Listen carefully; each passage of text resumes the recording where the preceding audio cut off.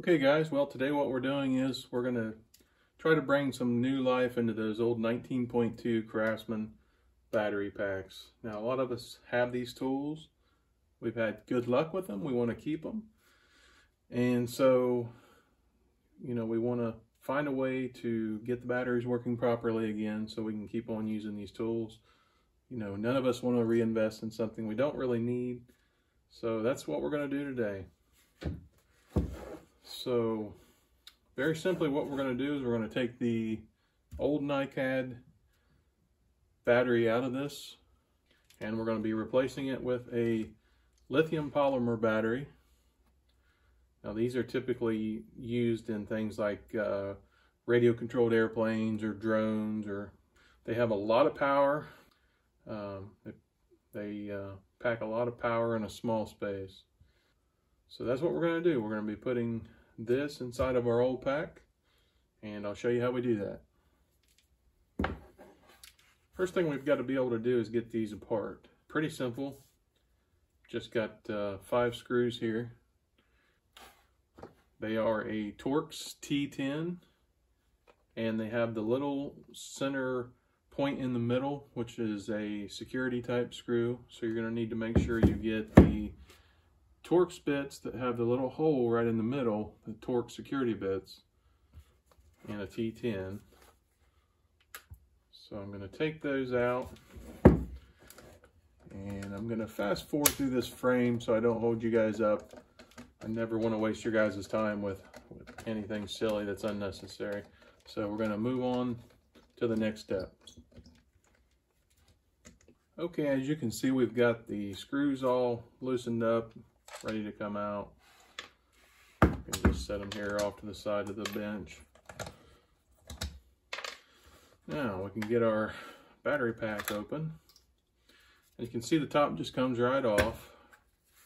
And what you're left with is your NiCad cells that are in the battery pack. Just got to give them a little wiggle and they'll come right out of there. Okay, so now that we've got the battery pack, the cells out of the outer casing, what we need to do is keep this top piece. This is the piece that's going to go into your 19.2 tools, so we have to retain that. We're going to put that back into the battery casing. So what we've got to do is be able to get this cell loose from this top here.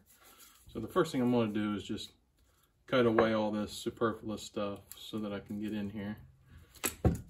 Cut away the bottom connection on the cell, and then all these wires. We're just going to set that battery pack out of our way. So here's what we're left with. This is just one single NiCad cell, and if you can see closely, there's 2 little spot welds inside there holding this positive terminal to the top of that cell. We've got to get those loose so that we can get that pulled down out of there so that we can reuse this top piece. So what I've always found works pretty good for that is just take a little drill bit and drill those out. It's just a 10, so it drills pretty easy. Now you try not to go too far. I don't usually go all the way through. I usually just kind of flex a little bit and break off the last little piece, because otherwise you're going to drill into the NiCad cell and you might get some acid or some acid paste or something out of there. So I'm just going to take a drill and just drill those out.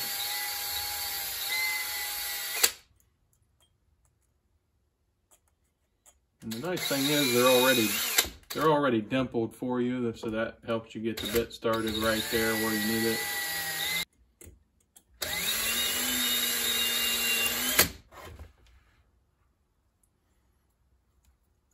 And there we go. We've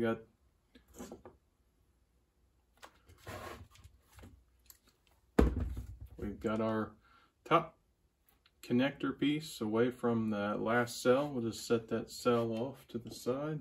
So like I said, we need the front connection for the positive. We need the rear connection here for the negative. Everything else is just basically superfluous, so we're just going to cut that stuff off. All right. So now what I'm left with is a nice leg here to solder to for the negative, and a little leg that comes down here that you could solder to. I like to use this actual heavier terminal up here, but you could use either one. Either one is going to be heavy enough to solder to. Now that we've removed that heat shrink, what we're going to do is we need to get rid of this existing connection. You could desolder it. As you can see, there's plenty of material left here. So we're just actually going to snip it off right here and just re-solder a little bit higher up the tab there, just to make it a little more simplistic. And that gives us plenty of room. We're going to solder on the back side of that. That gives us plenty of room to solder to. So what we're going to do now is we're going to solder our negative wire to the inside of that terminal, back terminal, and then our positive wire to the inside of this front terminal. And we'll fast forward to the next step. Okay guys, so you can see what I have here now. I've got the top connector piece soldered. I've got the black onto the flat back part and the red on the curved front part of the connector. Now what we're going to do, that needs to go back up into the battery pack so that our connections are through the battery pack. See, right now you have no way to connect it, and we need to get it back in there. So what we're going to do is we're just going to use some 2-part epoxy. What I typically do is just sand the outer part of this a little bit, and sand inside up here a little bit so that the epoxy holds good. And just going to clean it up. And when we mix the epoxy and add it to this connector, we want to be really certain that we don't get any epoxy on these connections. You know, what I do is I just put a little bit on the sides of this and a little bit in here, very little, and I make sure that I feed this straight in, that I don't kind of move it all around and get the connectors on the sides of the walls or anything where it might pick up some epoxy. So I'm going to get that glued in. So just follow the instructions on your epoxy. Okay, so we're going to get that done and we'll come back to the next step. Okay guys, so the next step is we've got to make some little cuts in the back of our battery pack because we've got to have places for our wires to come out. So let me show you one of the ones I've been using for quite a while. So what you've got here is your wire coming out from your battery pack. You've got the cell balancing cord coming out. That's how you're going to charge the battery. You know, both of these have to be connected to your charger. Your charger balances each cell as it charges. That way it's charging them all evenly. You've got to have that.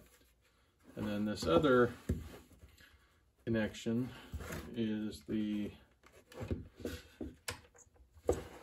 this is going to be the lead going to what we just soldered on the top of the battery. So this positive and negative are what directly lead up here to your positive and your negative on top of your battery pack. So you'll disconnect that. You'll plug this and this into your charger. This is the type of charger I use. I've had really good luck with this, so you'll need a specific charging cord for your battery type. This is a XT60 battery connection, which is probably what the vast majority of them are that you see on the lithium polymer batteries. And then of course this is your cell balancing connection. So this one's set up for all the different size cell batteries from 2 to 6 cells. So you'll need some sort of lithium polymer charger. These will never be able to be charged back up on your standard Craftsman charger anymore. These types of batteries have got to be charged, like I say, very specifically and carefully using a balancing charger. So that's an important point to remember. So the next step is we've got to get those grooves cut in the back of this so that we can have a place for our wires to come out. Just to save time, I'm going to go ahead and set this aside and show you one I've already got. So this is the same bottom, and I've just made 3 really rough looking grooves in the back here using a Dremel tool. You could probably use a saw or saw on a file or something and do them too, but Dremel tool knocks it out pretty quick.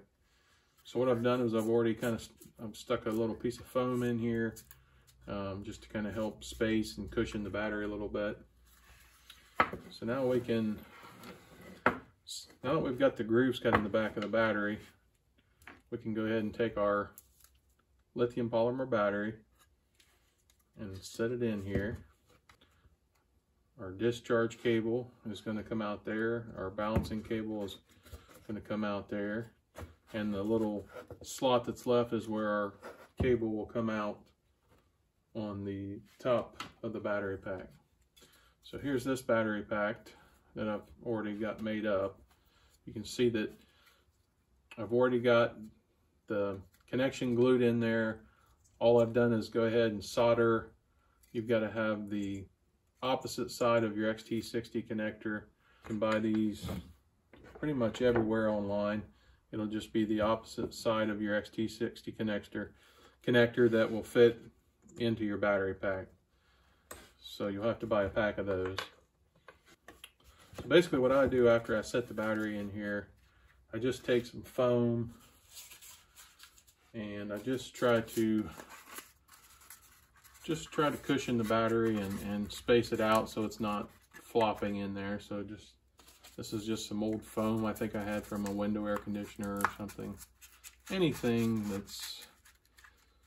of foam will work, just something to kind of space it out. And so that's it for the bottom part. Now all we need to do is put our top of our battery back on. Now with this, it might be a little tedious. You might have to play with it a little bit and get your wires routed so they fit into the pack housing correctly. This one's already kind of been manipulated where I've had it together before. In fact, I think on this one I've actually taken the Dremel and made a little bit of a groove there and there to give me a little more clearance. So this will probably still resist me a little bit here. Let me see if I can put this back together.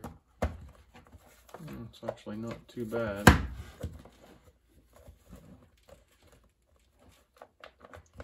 And that's it. We'll put our screws back in, and I won't bore you with that. And like I said, the finishing touch will be to, using your 2 cables from your battery, charge this up. Once you're done charging it, you would then disconnect your charger, reconnect the top of your battery pack to your battery. And as far as the cell balancing cable, I just let it hang. I did buy some vinyl caps that I was putting on them for a while to keep them clean, but I find it really isn't an issue. I mean, you can just take some canned air or something and blow them off when you go to charge them or something if you have any issues. But you probably can, find some vinyl caps and things you could put over these if you want. So again, this one here is the final product. It's all put together. This works really well. Like I say, I find that the ampacity of these is every bit as good, if not better, than like a comparable 2 amp hour Craftsman lithium battery. They just provide a lot of power. The 5-cell LiPo batteries is what you will need. So 5-cell LiPo is the nominal voltage of 18.5 volts. And I'm sure people are saying, well, these are 19.2 volt tools. But there's a wide range of voltages these tools will work at. Just to kind of give you an example, when you have these original NiCad batteries that come with these, when they're close to dead, I've seen 17, 18 volts if they're really run down. And then I've seen them as high as 23, 22 volts, something like that when they come fresh off the charger. So when these LiPos, when these 5-cell LiPo batteries are fully charged, they charge up to 21 volts, which is 4.2 volts per cell. And I find that to be perfect. And the nice thing about lithium is it stays at that nice high level of voltage for a long time. You don't see that linear drop off of voltage like you do with a NiCad battery. It's also a slight inconvenience too, because as a lot of you know, with lithium batteries, you'll notice that when the battery runs out, it just shuts off. You don't have that linear tapering of the voltage where you see it slowly start to fade. You do a little bit, but not nearly to the extent that you do with NiCad.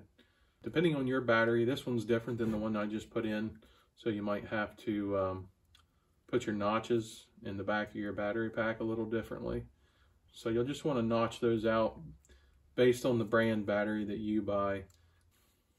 These cables are pretty flexible, so typically you can move them around however you need. I find that I stick with about the 1.5 amp hour batteries, or 1550 milliamp hours, however you'd like to say it. They fit very well in these old NiCad housings. If you were to try to use one of the red lithium battery packs that are for Craftsman, I've never tried that. I'm not sure how much, if it'd be any easier or more difficult. I feel like the 2 amp hours would be too thin to put one of these in. So, all right guys, that's it. I appreciate it. If you have any comments or ways to improve this, or any questions, just post them in the comments below. Hit that thumbs up if you liked the video, and subscribe for my future videos. Thank you so much.